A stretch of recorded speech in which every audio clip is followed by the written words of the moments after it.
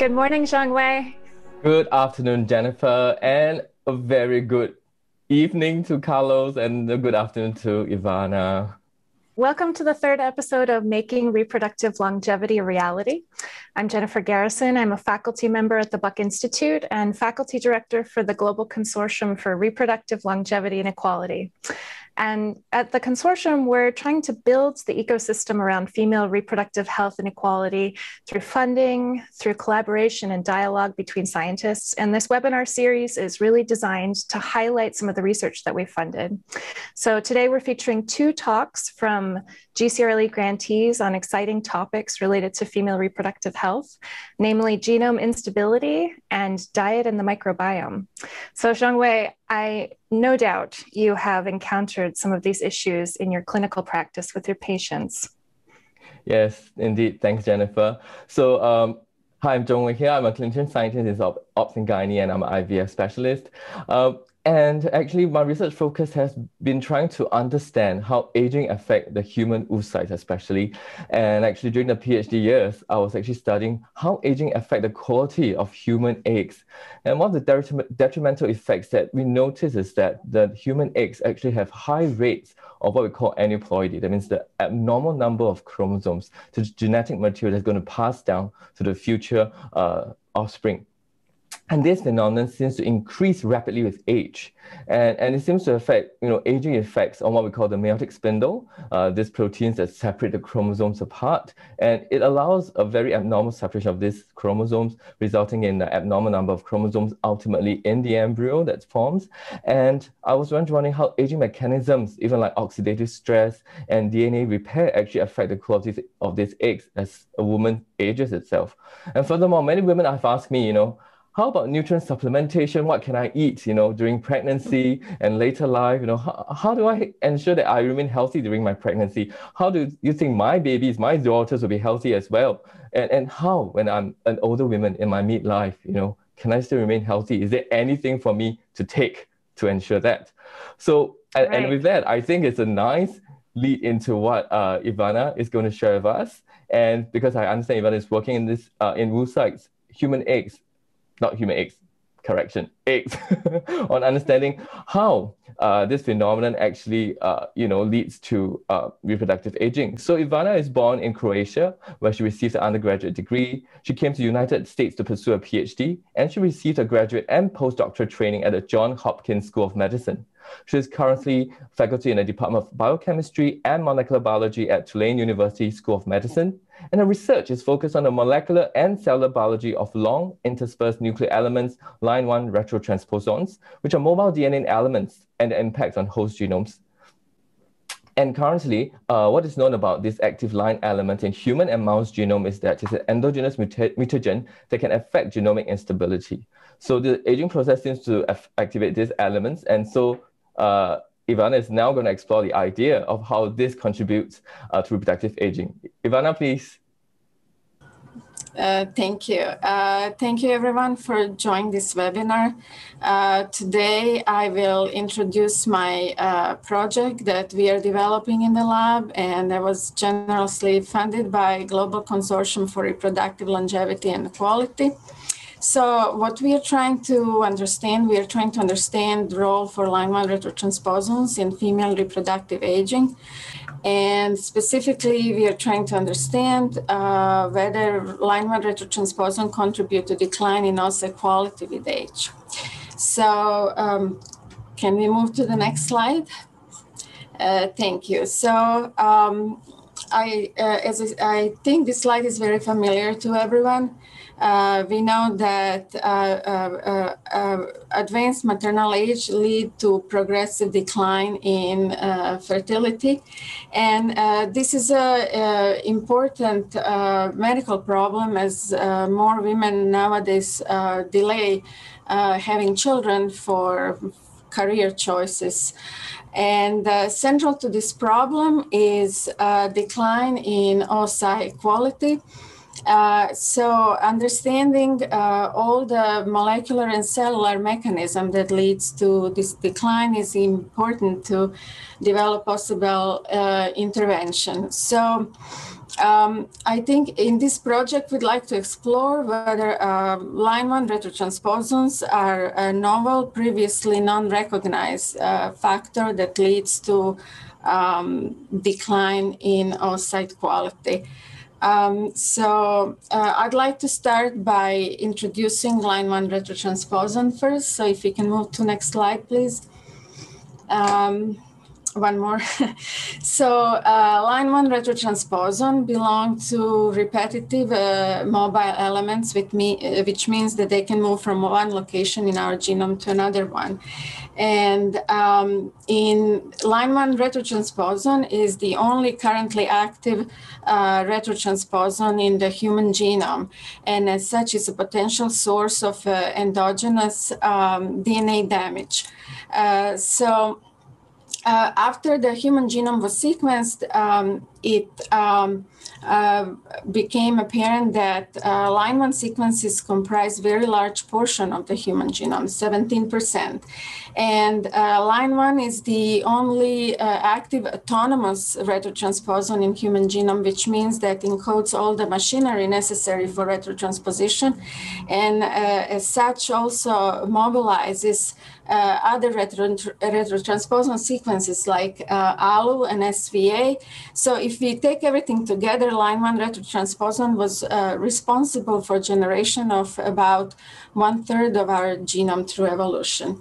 Not all the sequences of the line-1 retrotransposon are active. Many of them are truncated, but we still have in our genome about 100 elements that can actively transpose, and in the mouse genome about 3,000 elements. And maybe move to another. Yes, so what I want to show you here that it is estimated that one new line insertion happens per 100 to 200 live births, and then one new ALU insertion happens per 20 live births. And remember that ALU is also mobilized by line-1 retrotransposon. So if we move to the next slide, here I'm showing, just to introduce line-1 elements, a simple structure of the line-1 retrotransposon. So this is an element 6 bases in length, and it's flagged by a target site duplication on each end, which happens during the retrotransposition process. It contains 5' and 3' UTR. 5' UTR untranslated region contains line-1 promoter, and which actually mobilizes together with the line-1 messenger RNA. And that way, line-1 ensures that it carries its own promoter and ensures transcription and transposition of the new element that is generated. Line-1 element contains two proteins, ORF1 and ORF2. ORF1 is RNA binding protein, and it's responsible for assembly of ribonuclear particles. It's also one that's more abundant. So often when we look at the line-1 expression by immunohistochemistry, this is what we see in our samples. ORF2 contains all the enzymatic activity responsible for retrotransposition, which is endonuclease activity, which will cut DNA, and then reverse transcriptase activity, which will make cDNA from line-1 messenger RNA. And in this very simple schematics, I want to introduce the life cycle of the line-1 elements. So once they are transcribed, they are exported into cytoplasm, where they are translated and assembled into ribonuclear particles that contains messenger RNA, ORF1 and ORF2 protein, which is subsequently imported again into nucleus, where endonuclease is going to make a cut in DNA at the the insertion site and use exposed DNA as a primer to extend synthesis of the first DNA strands. Subsequent steps, second cut and actual integration are a little less understood, but the final product of this reaction is a new copy of the line 1 element at a different genomic location. So can we please move to another slide? I just want to illustrate here impact that line 1 can have on our genome and examples of some genomic variations that are caused due to the line 1 transposition activities. So line 1 is essentially insertional mutagen, and actually first copy of the line 1 that was active copy of the line 1 that was cloned for hemophilia patients where line 1 inserted into factor 8. In addition to being insertional mutagen, it can cause DNA breaks that doesn't need to be converted into insertional product, but can be improperly repaired, or line 1 can actually use itself to repair pre-existing DNA breaks. It can generate deletions in the genome. It can generate ectopic recombination that happens between different copies of the line 1 elements that are present at the different chromosomes. Also, it can cause something called transduction, which basically it's a mechanism where line 1 doesn't stop its transcription at its end, but proceeds into neighboring DNA, and then essentially during the transposition carries that DNA from one genomic location to another. So because also, I want to mention that in addition to effects on the DNA that line 1 can have, recently it has been described that even just line 1 messenger RNA can have potential deleterious function in the organism.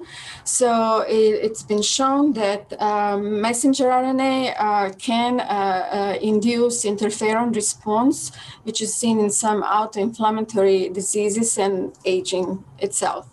So given all these potentially deleterious effects on our genome, host organisms for line 1 have developed strong modes of repression, which are mostly methylated through DNA methylation and heterochromatization of the line 1 promoter.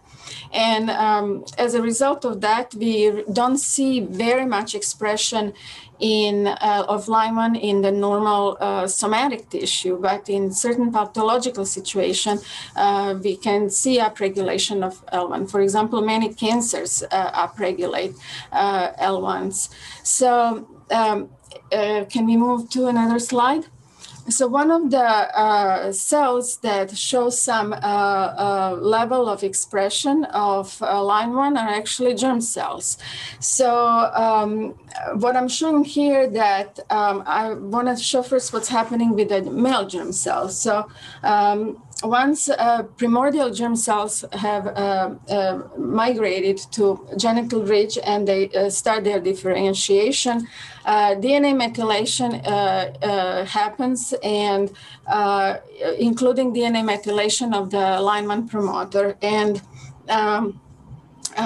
line 1s are repressed in the male germ cells throughout the later development. Can we go to the next slide?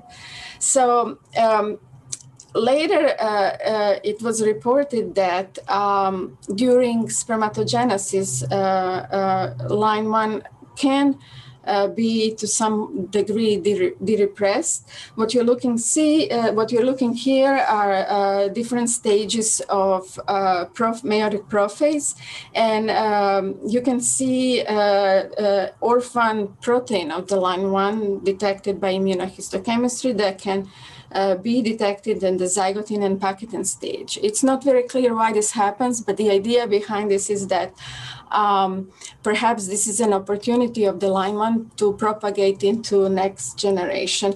However, even under this condition, this level of expression is controlled. Male germ cells have developed very strong mechanism in the form of piRNAs and piRNA pathway proteins to repress, to most extent, line one expression. And if we get another slide, please. Yes, so when this control is lost, for example, what I'm showing here is one of the mutants in the piRNA pathway. There is a huge upregulation of these of line one elements, which end up causing a lot of DNA breaks in DNA.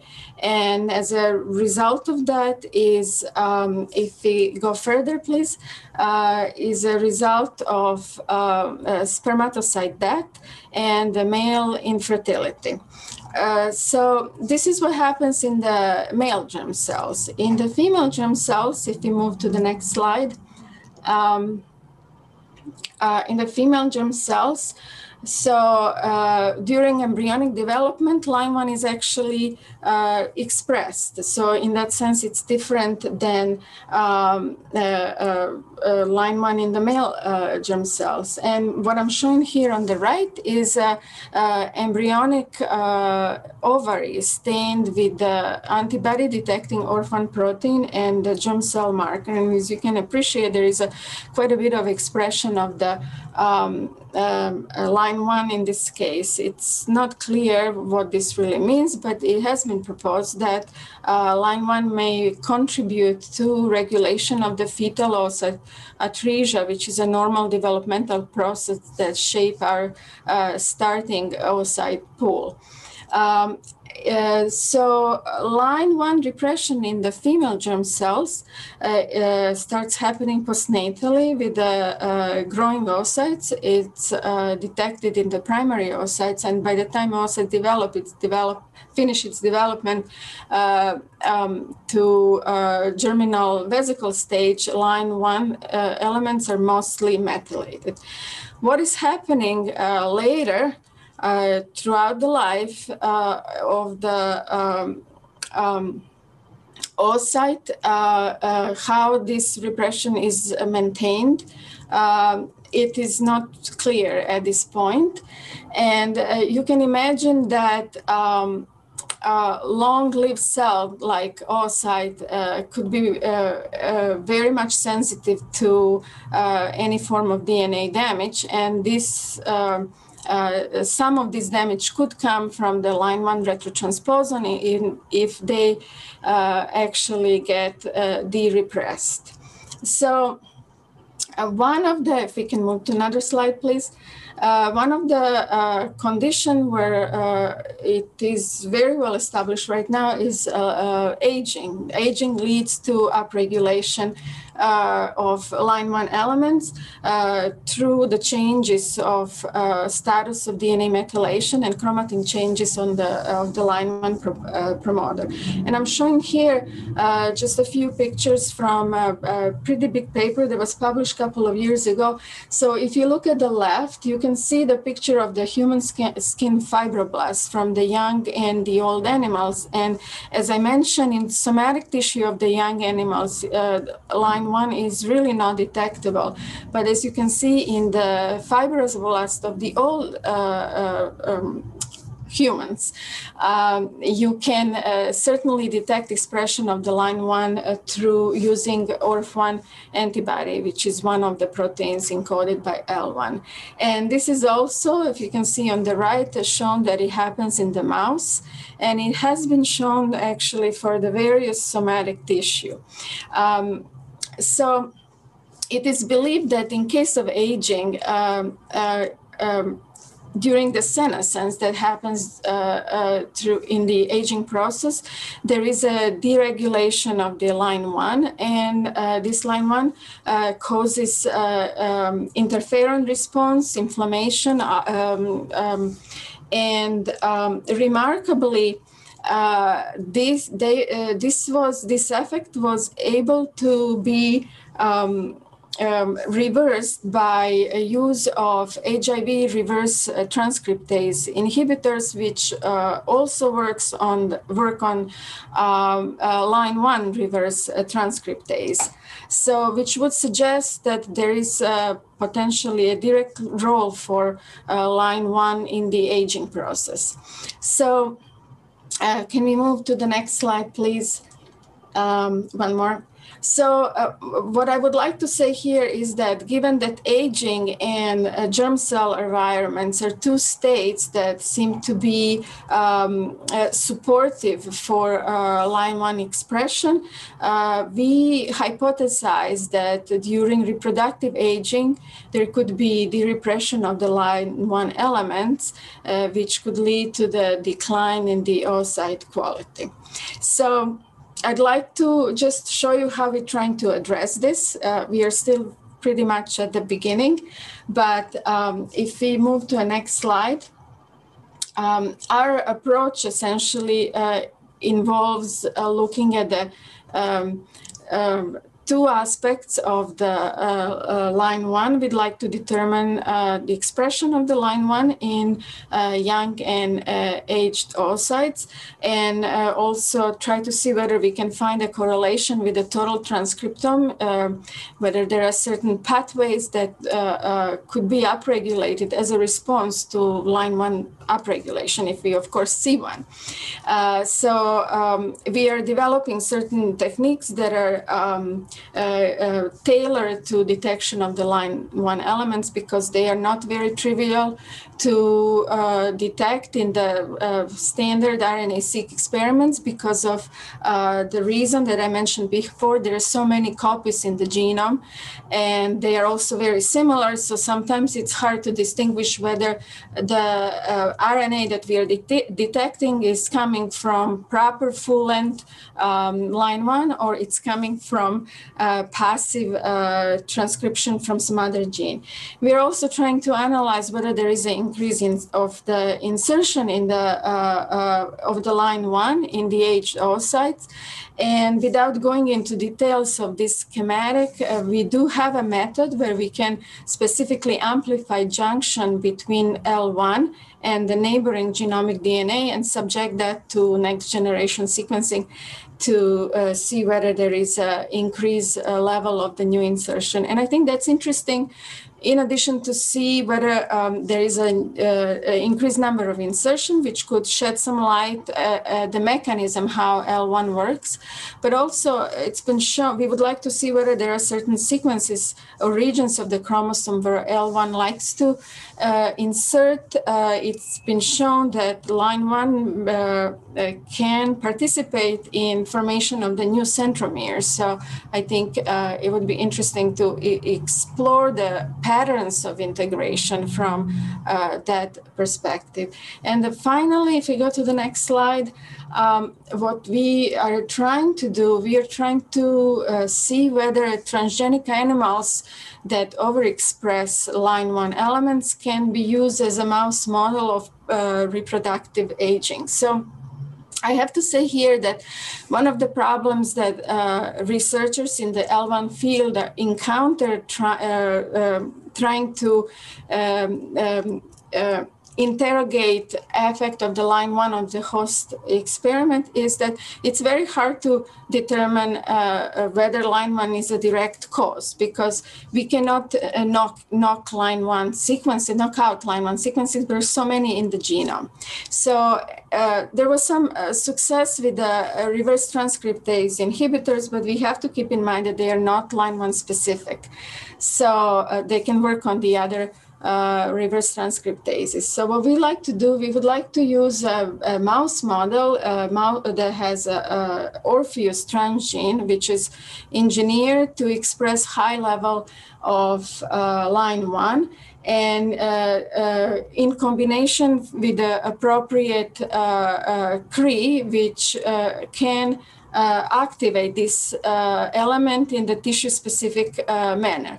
And in this case, we would activate this element in the primary oocytes postnatally, which also give us opportunity to distinguish between effects of Lyme postnatally versus what has been observed during embryonic development.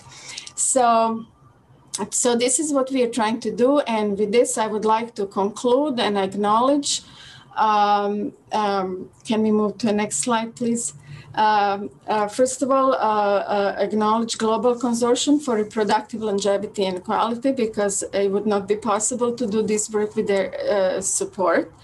And I want to thank this time to Ms. Lalita Vedula, who is a technician who joined me a couple of months ago. So we are a very small team and we work very closely together. Dr. Wenfeng An has given me Orpheus mice. And I'd like to thank Tracy Zhu from Dr. Francesca Duncan at Northwestern University, who taught me some of the techniques necessary to manipulate oocyte. And finally, Dr. Jeffrey Hahn, who is another L1 retrotransposon researcher at Tulane University. We work very closely on some other project as well and share space and equipment. So thank you very much. Thank you so much, Ivana. So that was really exciting, new work to be in. There are questions for you, but I have to hand over the time to Jennifer now because we'll answer all the questions later on. Thank you very much. So Jennifer, over to you. Yeah, that was fascinating, Ivana. Thank you. I'm delighted to introduce Carlos Ribeiro. He's a group leader at Champalimaud Neuroscience Program in Lisbon, Portugal. He was born in Switzerland, and he did his PhD at the Biocentrum at the University of Basel, where he pioneered the use of 3D imaging to study developing embryos and understand how different cellular processes and forces actually shape organ development. While he was an EMBO postdoctoral fellow at the IMP in Vienna, Austria, he got interested in trying to understand how nutrients might shape brain-body interactions and behavior. So in 2009, when he started his independent lab, he moved to Lisbon and joined what was then a newly founded Champalimaud Neuroscience Program, where he is now. So Carlos's lab really works at the interface between behavior and physiology. And what he's interested in understanding is how metabolism and the microbiome, so the microbes in your gut, interact to regulate how organisms decide what to eat and how these decisions affect the overall health and well-being of the organism. He's contributed greatly to our understanding of how nutrients and organismal physiology and reproductive states act both in the brain and in the periphery to control nutrient choice. More recently, his lab has characterized how metabolic interactions among specific gut microbes regulate food cravings and reproduction. So his work is really characterized by interdisciplinary studies. And I would say that like many of our more senior grantees, he's really takes mentoring and career development for his trainees seriously. So he actually requested from us that he share his grant with one of the senior scientists in his lab, who we'll hear from later in this seminar series. Carlos is also an international leader, so he's currently the Secretary General-elect of the Federation of European Neuroscience Societies. And today he's going to tell us how nutrients, the microbiome, and the reproductive state of animals act on the brain to alter food choice. So welcome, Carlos. Hi, Jennifer. Hello, everybody who's online now. It's really a pleasure to be here and to be able to share our work. So let's do that. So yeah. Carlos Ribeiro, I'm a group leader at Champalimaud, a new institute, well, now not anymore, institute in Lisbon. And I'm going to talk to you today how we study how nutrition, reproduction, and behavior work together to make sure that animals take in the nutrients they need and that they optimize their lifespan and reproduction. And also I'm going to tell you how we use actually this very powerful model system, which is the invertebrate system of Flammea to really get at the mechanisms of how that works. But first, let me really, this is the most important slide of every talk for me, really thank the people in my lab. So this is the fantastic people with whom I really have the pleasure and honor to work with, a fantastic group of international scholars which work with me to try to tackle these ambitious questions. And yeah, I would especially like to highlight and thank Zita Santos, who's the postdoc with whom we have been venturing into this interface between reproduction and metabolism and behavior. I would also like to thank our collaborators. These are the people which allow us to really do this interdisciplinary work by collaborating with us and sharing their newest techniques. And obviously also all our funders, especially the GCRLE and the Champalimaud Foundation, who are really feeding us and our flies. And the place we work is here, the Champalimaud Center for the Unknown, state-of-the-art research and clinical center where scientists work at the interface of neuroscience, cancer, physiology, and using different systems to try to understand how the whole organism works together and make sure organisms stay healthy, or unfortunately, when they become unhealthy, how we can recover that. And I really hope that when the pandemic is over, you all have time and come visit us. So what is it we want to understand? So if you look at food, food has many different types of nutrients. So some foods have more carbohydrates, some have more vitamins, some have more fat, and some of them have more proteins. And really what the challenge is for an organism is to make sure it eats all the nutrients it needs to eat and extracts these nutrients from the different types of foods. So animals have to be able to choose what type of food to eat so that they can reconstitute a balanced diet out of all these nutrients, which will optimize life history traits like aging, reproduction, and general well-being. And while we know a lot about certain nutrients, especially energy-giving nutrients like carbohydrates, there is actually still a lot of unknowns when it comes to other nutrients like, for example, proteins. So we put the majority of our focus on understanding how animals keep a balanced amino acid, meaning protein intake.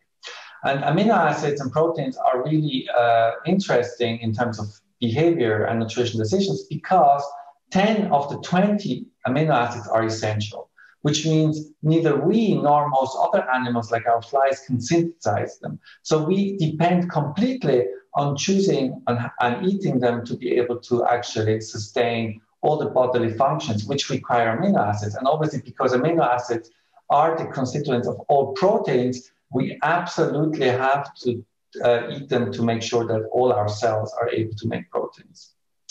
So the way we started looking at how nutrients and reproduction might be interacting is by mapping out which nutrients have an impact on reproduction in Drosophila.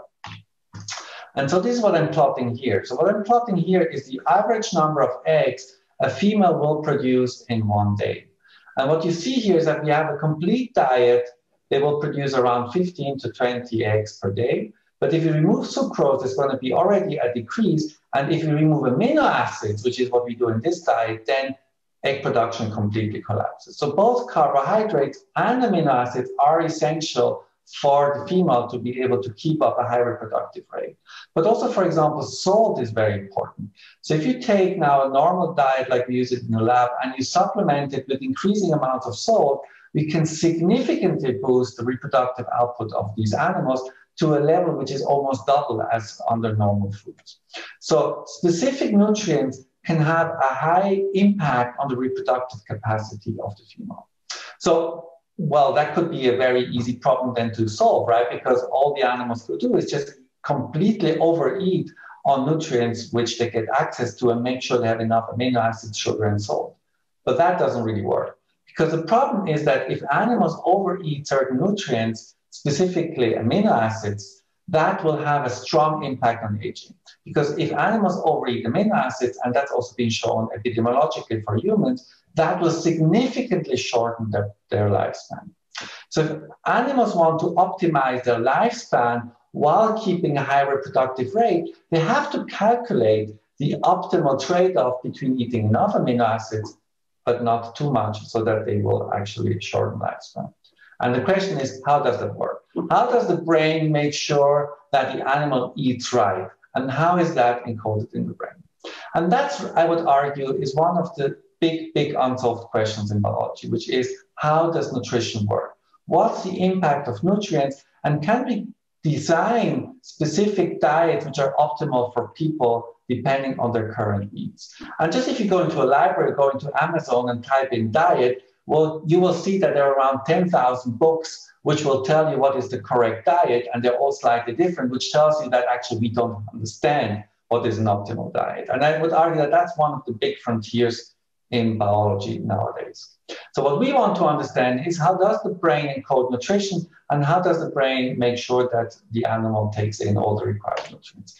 And we work at the interface of neuronal circuits, molecular mechanisms acting in the brain to make sure that the animal eats enough nutrients. We also manipulate and analyze the impact of nutrients on reproduction, as I've shown you, but also look at the microbiome, because we have found out that that's an important factor impacting physiology and behavior.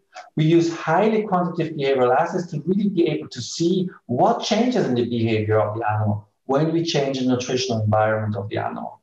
We look at the effects of these mechanisms by looking at aging, reproduction, and general health markers in the animal. And we also look what happens when we modify the metabolism of the whole organism, or organ physiology specifically, how that then talks back to the brain and changes nutrition. And we believe that it's at the intersection of these different levels of mechanisms that we will get an integrated mechanistic understanding of how nutrition is regulated and impacts physiology.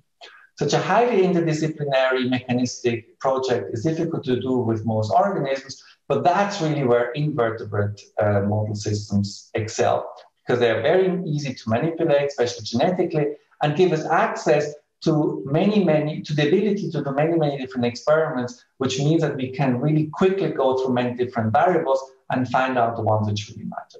And the results we get are very impactful also to understanding human health, because most of the relevant disease genes, for example, which are known, are conserved from invertebrates through humans, because these are the basic key building blocks which evolution is using. But not only genes and molecular mechanisms are conserved, but also the general organization of organs and physiological regulation is conserved between humans and Drosophila and invertebrates. So we can understand also the physiological regulatory mechanisms. And this has led to many important discoveries, which have been recognized by different awards, like, for example, multiple Nobel Prizes over the last 100 years, recognizing the impact of invertebrate research on human health. But let's get back to reproduction, right? So one thing which I think is very well recognized, especially in the more anecdotal observation, is that when animals, including humans, are in a reproductive state, their physiology and their nutritional behavior and requirement changes. And that makes sense if you think that actually production of eggs, young, and milk requires a lot of extra resources. And these are mainly proteins, so that explains our effects of the amino acids, but also sodium, right? Because we're making a lot of cells, and cells need to be filled with sodium to make sure that the ionic balance is kept. And so what's been shown is that sodium, especially, is really positively affecting reproduction in voles, mice, rats, butterflies, Drosophila, whatever organism has been looked at. And so if protein, amino acids, and sodium is so important to keep up a high reproductive rate, could it be that the brain makes sure that the animal keeps a high level of intake of these nutrients? So does the brain solve this problem here in reproduction? And indeed, that's what we observe. So when we compare the intake of salt between virgin, so not reproductive females, and mated, meaning reproductively active females producing eggs, now these mated females will eat much more salt. And the same thing is if we give flies our choice. So if we give flies choice to eat either from protein or sugar, then mated females making eggs will prefer to eat protein, whereas virgin females, which are not reproductively active, will prefer to eat sugar. So mating, meaning becoming reproductively active, changes both salt, but also choice between sugar and protein. And I'm not going to go through the details, but through multiple years of work, we have mapped out the exact neuronal circuit by which the signal of the fact that the female has been mated and that reproduction has started is transformed and is coming from the uterus through dedicated neurons up to the central brain of the fly. And so we can trick the fly, for example, to think it's mated by changing the activity of these neurons and making it eat more salt or more yeast. But what's going on in the brain when these neurons tell the female brain, hey, you're now pregnant, you should eat more yeast and salt? What changes is taste, which is the taste preference. So if you compare taste preference for salt between virgin and mated females, and we use here preference assay, which relies purely on taste in flies, what you see is that only the mated females will show a high taste preference for salt compared to the virgins. So what's changing is really that now the females prefers to taste and eat, therefore also salt. And this is something which is seen in all animals, including humans. So in this study here, the authors have compared the salt preference of pregnant women with non-pregnant women. And what you see is that most of the non-pregnant women preferred the taste of a low salt solution, whereas the pregnant women, they actually had a preference for more salty taste solutions, meaning that they preferred food which was more salty and therefore also ate more salt, because salt has a positive effect on reproduction.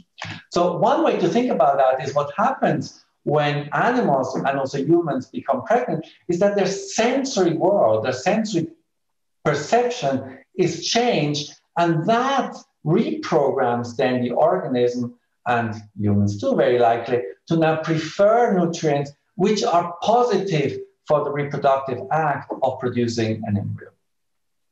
And now what we're trying to do, and that's again something you can do with invertebrates, is we can now put a fly which is eating while she's alive under a fancy 2-photon microscope and look at the brain of this fly while it's tasting salt, while it's tasting protein, while it's tasting sugar, and compare how the activity of the brain in this fly changes when it's mated or when it's not mated, and really understand what changes in the brain of these animals. And now in my last slides, I would like to highlight another effect, another player which we have identified 4 years ago. So one thing which we have realized over the last 10 to 20 years as a community of biologists is that the microbes which we have in our gut are really an important factor changing how our brain works. And this is also the case for animals, where the microbes, the microbiome in our gut changes the brain. And how does this now relate to feeding decisions and reproduction? And again, through multiple studies over the last years, we have identified 2 gut bacteria, which are normally present in the gut of the flies, but also can be found in humans, Lactobacillus and Acetobacter pomorum, which together exchange metabolites and enter in this circular metabolic kind of regime. And that allows now this community of bacteria in the gut of the flies to produce amino acids. And these bacteria will then give these amino acids to the female, allowing the female to produce eggs, even if the diet of the host is low in amino acids. But not only that, through a mysterious mechanism which we haven't kind of understood yet fully, we have shown, we can see that the Acetobacter pomorum, this specific bacterium here, also somehow talks to the brain of the fly and changes its feeding preferences in a way that will modify its preferences and again change its physiology. So the gut microbiome has both a positive effect on reproduction through the production of nutrients and also changes behavior. And we think that this is a general theme where the microbiome alters physiology and behavior through the production of nutrients. So what have I shown you today? That reproductive capacity depends critically on the availability of specific nutrients, and that somehow once animals and like also humans become pregnant, their body and their brain gets remodeled to make sure that the animals now take in a higher proportion of the nutrients which are beneficial for reproduction. And so now the question is, what happens during aging? And so with funding from GCRLE, we have started to map out the effect of aging on female fly reproduction. And what we can see is that similar to other organisms, when female flies age, their rate of egg production drops dramatically But not only that, as we just heard in the talk before, also the quality of the eggs, meaning how much viable offspring is hatching from the eggs, decreases dramatically at late stages of reproduction. And so now the question is, could this be due to nutrition? Could it be that all these mechanisms which make sure that the animal takes in the right nutrients degrade during aging, and could that explain the decline in reproductive capacity? And can this be rescued if we know exactly what goes wrong by now putting back the nutrients, microbes, or other molecular players which break when animals age, and then we can rescue that. Now, I would like to end by saying that these data are obviously not only relevant for humans, right? Because it's also important for other diseases, like, for example, vectors for transmittable diseases, because, for example, the reason mosquitoes are going to sting you is because the female, and it's on the female which is going to sting you and might transmit, for example, malaria, is because this female needs to eat proteins, and she's going to get it from your blood, so that they can keep a high reproductive rate. And so if we find out what's happening here in the brain and we can change that, we might also stop the females from trying to bite you. And also there's beauty in nature which can be explained through that. So what you're seeing here is a really rare but beautiful phenomenon where butterflies will go and drink the tears of turtles. And the reason these male butterflies do that is because they're taking the salt from the butterfly tears and will then give this salt to the female when they mate, so that they can make sure that the female will have a high egg production, obviously, of their offspring. But understanding these principles allow us to understand how these beautiful pictures in nature are created. I would like to end by thanking my lab, fantastic group of people, always ready to jump into the unknown. If you're interested in working with us, we always are looking for fantastic, bright people to join our adventure. And I would also like to invite us to join us in our virtual seminar series, where we explore how the brain and the body interacts to make sure that the animals can keep homeostasis, and also to try to understand how the body shapes behavior and brain function. Thank you very much, and I'm looking forward to discussing with you questions you might be having. Thank you very much. Thank you so much, Carlos. Thank you, Carlos. Yeah, that was amazing. Butterflies drinking the tears of turtles is something that I will... amazing phenomenon. I will take that away, no doubt. And yeah. It's amazing. Jean-Louis, yes.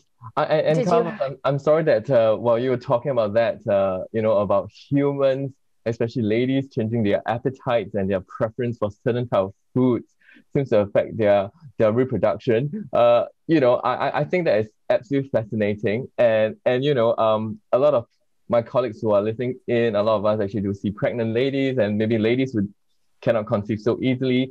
And one of the things that I did advise them is please cut down the sugars for those who wants to conceive. And then those who are pregnant who say that, oh, my taste buds change and everything else. And now it seems that there is a biological explanation for all this. So do humans really adapt their food choice to their reproductive state?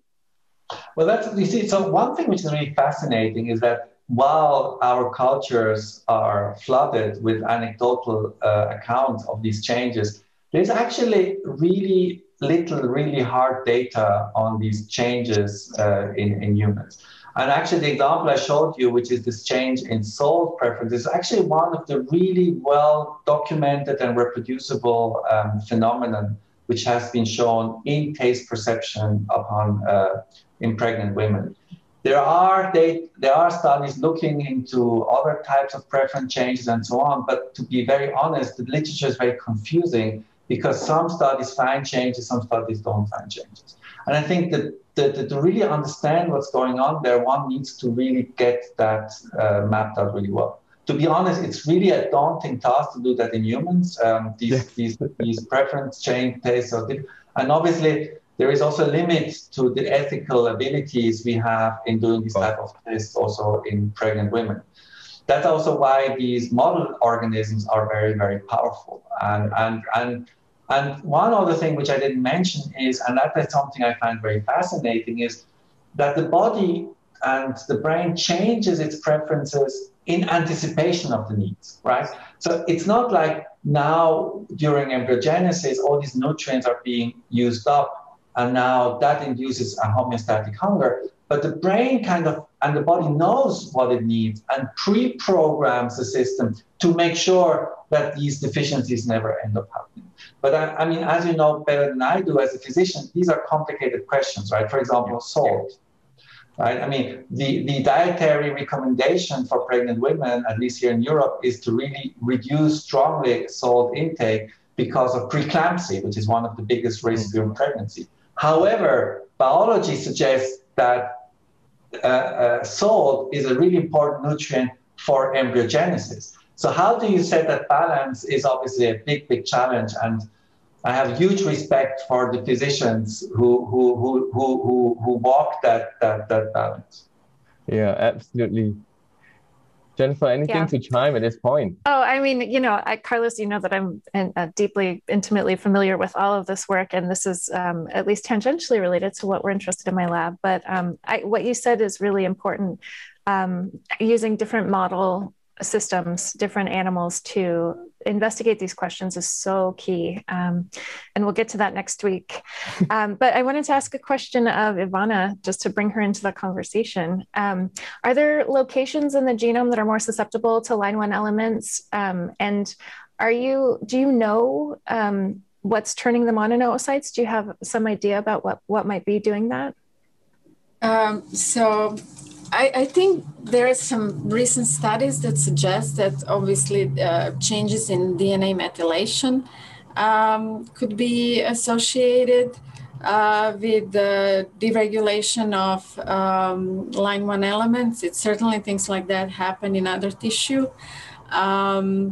Definitely changes in the perhaps chromatin histone marks, possibly at the level of the line 1 promoter. So I think these are all the questions that certainly needs to be addressed, but likely the regulation will be at the level of promoter, but I don't think that we have to exclude other possible ways, for example, the regulation of the translation of line 1 messenger RNA, things like that, so. Right.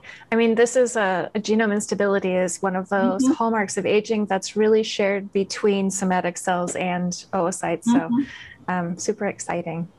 Yes. Question for Carlos. Have there been any epidemiological studies in human subjects that investigated the specific type of diet, meaning vegetarian or other kinds of diets, and female fecundity compared to other kinds of diets? Yeah, I mean, there's obviously a gigantic literature on the epidemiologically correlations between diet and reproductive success. Again, these are very complicated studies because you just make like kind of average overviews on different people. And I think there's some really, I mean, again, there's nice support for the fact that protein-rich diet, I mean, you need to have a certain amount of protein to really make sure that there's a high reproductive success. But most studies actually focus more on food safety, right? So that's another important aspect, which obviously is very important. So most of the food recommendation for humans are focused really on that. And again, in ensuring the well-being of the mother, right? Because that's a trade-off, again, which has to be looked at. I think the real frontier and where it's going to get really powerful to know the molecular mechanism is really when it comes to really personalized dietary intervention, right? Which is to really look at what could be kind of molecular markers for specific nutritional requirements in a specific individual, and obviously also at a specific age, right? And then really kind of design diets which are then individually optimal. And I think that's when it gets really exciting. And I think we are seeing this at the horizon. But especially in humans, we need much better studies on these nutritional effects. I think that's the basis of all future endeavors. And that's, I think, where we still lack behind. Right. Yeah. I mean, female reproductive health is so, it's so stochastic at the level of the individual too. Sorry, Xiangwei, I interrupted you. Go ahead. No, I think that's giving me lots of thoughts in my mind. I'm trying to link all this work, which I find very, very interesting. And there was a question asking Carlos about increasing the concentration of salt, or keeping the female flies on high salt. Will it causes any long-term changes in reproductive success? Because in a clinical scenario whereby, you're right about women with preeclampsia, and we will really sort of thinking about, stopping the salt intake because, high blood pressure and stuff like that. And again, preeclampsia is also higher in older women, which will bring back to the question of the oocytes coming that's older. And, Ivana probably knows a lot about that, maybe older oocytes, more genomic instability. Are all this actually linked together? I mean, hearing from Carlos first and maybe Ivana. Okay, so we haven't explored the age dimension yet, and that's actually why we are so excited to now be part of this consortium and have received this funding, because this now really allows us to do that. Obviously, that's something we always were curious about, but to be curious and to have the funding to really dive into that mechanistically is something different, and so that's exactly what's going on at the moment in the lab, and I hope that my brilliant colleague, Zita Santos, is going to be telling you more about the details of how we hope to really get into that. But that's really, I would love to have an answer on long-term repercussion and effects of these dietary changes on both reproduction and aging, but the few months we have been working on this haven't been enough yet, unfortunately. Flies are fast, but not that fast. Well, I'll be looking out for that because I have too many queries and I need that evidence. So you'll be the first we send the preprint to, don't worry. Excellent. Okay. So we really have limited time at this point in time. But Ivana, just on the last bit, there was someone who inquires, how old are the mice? Are you going to look at the mice oocytes for your analysis and activity of line? I think we are looking about 12 months, so old months, which would be close to, perhaps premenopausal phase of the women. So I think this is the age that we will be looking at. I think at that age, it's been shown in a various mouse strain that aneuploidy is already observed. So